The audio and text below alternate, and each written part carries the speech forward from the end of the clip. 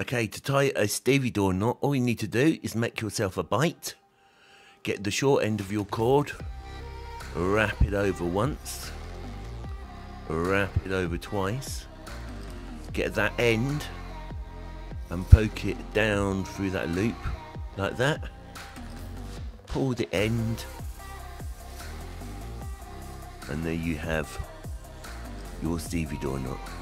Really easy to do. And the Stevedore knot is a stopper knot.